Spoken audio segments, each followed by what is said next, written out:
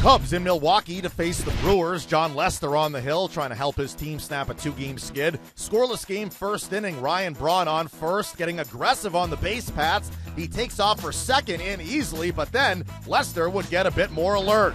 Step off. There he goes again. Takes off for third. The throw there. Got him. And Johnny just staring him down. Little smile from Ryan Braun. Get your hands out of that cookie jar, young man. Especially with Lester on deck. This is the chance here this inning. And now the 3-2 to Baez. A swing and a smash up the middle. Base hit.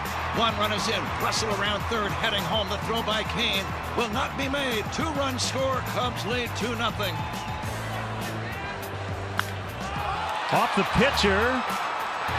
And through into center. Perez whipped on it. Now Baez trying to score, and he will score. 3-0. Great base running by Baez. Lester safe at first. Down the line, that is a fair ball. Let's see if Contreras can score. Here he comes. He's in. Throw to third. Not in time. 4-0. The 2-1.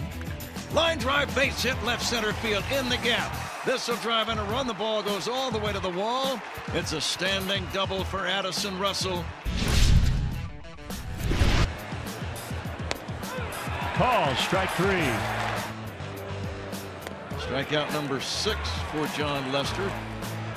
And the 1-2 fastball. Strike 3 called at the knees.